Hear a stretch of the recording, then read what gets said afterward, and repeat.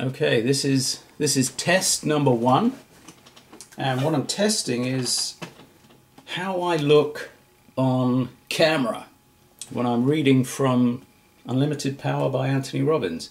I want to see how I look with regards to my tone, if I represent confidence, or if you're looking at me and thinking, oh boy, there's no confidence there, it's just not there. Is it the tone? Is it the words? I want to see, and I want to do that from a perspective of watching myself on camera. So I'm going to read a paragraph, and I'm going to read it in different tones just to see which one really comes out on camera. So here we go. This is page 47. It's the last paragraph on page 47 of the book.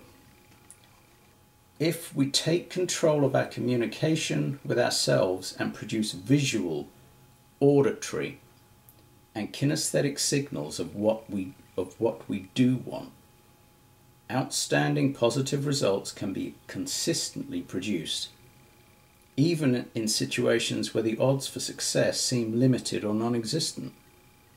The most powerful and effective managers, coaches, parents, and motivators are those who can represent the circumstances of life to themselves and to others in a way that signals success to the nervous system in spite of seemingly hopeless external stimuli.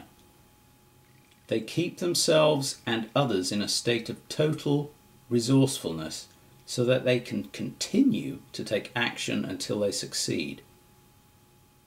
You've probably heard about Mel Fisher. He's the man who for 17 years searched for an undersea buried treasure, finally discovering over $400 million worth of gold and silver bullion.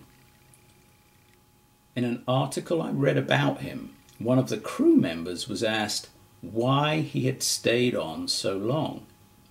He replied that Mel just had the ability to get everyone excited. Every day Fisher told himself and the crew, today's the day, and at the end of the day, tomorrow's the day. But just saying it was not enough. He also said it congruently in his tone of voice, the pictures in his mind, and his feelings. Every day he put himself in a state so that he would continue to take action until he succeeded. He's a classic example of the ultimate success formula. He knew his outcome. He took action.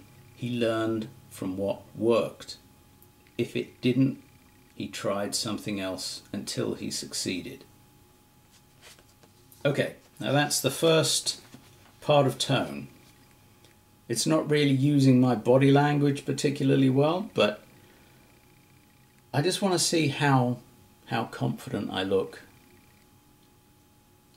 when doing that. Also, what I'm going to do next is I'm going to stand up and read the next paragraph. So here we go.